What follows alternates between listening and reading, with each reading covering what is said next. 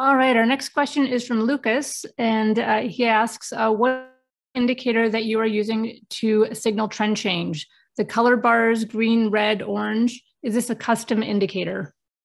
Yeah, this is a custom indicator.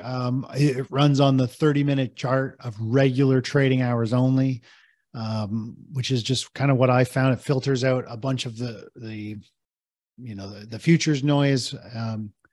But yeah, this more or less is telling us when they're colored green, the bias is to the upside. When it's orange, it's usually going to signify that it's changing trend and going to go to red and then back to orange and green.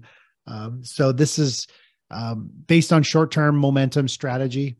I also have these kind of overbought, oversold kind of levels in here. If we were to, when you've got red bars, sometimes you get these bright red shaded areas in the background telling us it's overbought and it should pull back. Also have our kind of short-term momentum panic, our FOMO indicator, meaning everybody has piled in. They're all buying stocks hand over fist. Typically, if we've got red bars and we've got a spike in red, it usually means we're going to have some type of short-term momentum pullback.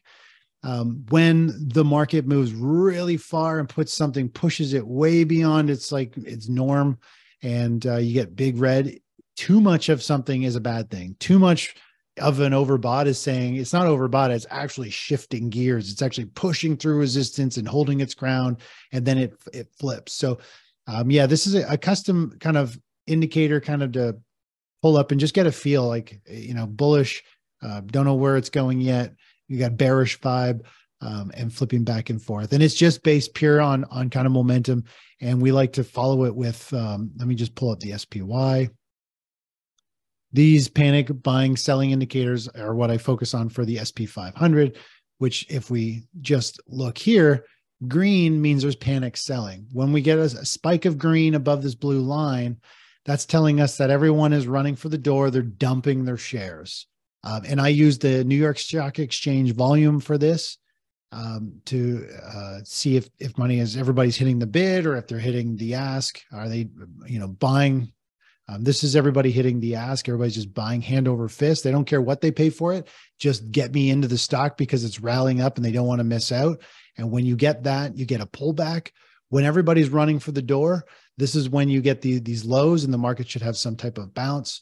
You can see when you get panic selling, the market carves out a bottom, and then it can have a bounce, gets into an overbought territory, and then it pulls back. You got oversold, you got overbought, and now we're getting into a trend change with lots of volatility. So it's got that chop, which is just part of the market.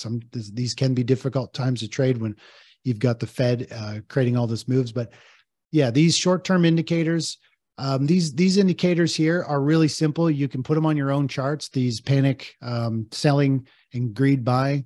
All it is panic selling here is the NYSE down volume divided by the NYSE up volume. So you find those two symbols, you put a divide sign between it, however your charting platform does it, it'll create a line, a ratio.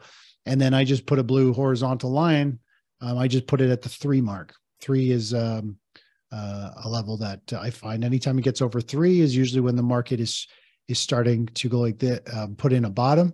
And typically whenever it gets over 3, you're going to notice, if you're in the band members service in the morning or in the afternoon, when we have green, I'm usually telling you guys, I'm like, I know you're probably scared. You're panicking, prices are falling, I try and comfort everybody saying, listen, everybody's panicking. This is actually a good sign. It means there's going to be a short-term bottom here.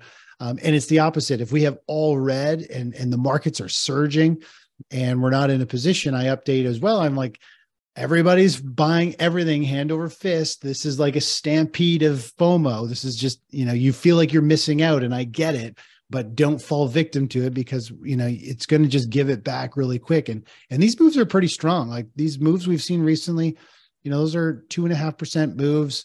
You put that with the sector, that could be a 5 or 10% move or 15% move. Futures, huge because there's massive leverage. So we just kind of ping pong around. I kind of got a little deep on that one, but these are our proprietary kind of trend analysis, oversold, overbought market conditions. And this is what I cover every day in BAN. You see these, and we kind of use it on our charts to help identify market gaps. I'll draw the gaps on the charts and things like that. Are you ready to follow a proven trading strategy? Do you want to own the strongest index, hottest sectors, and bond ETFs only when they provide an opportunity for growth? Now you can with the Total ETF Portfolio Trade Alert newsletter.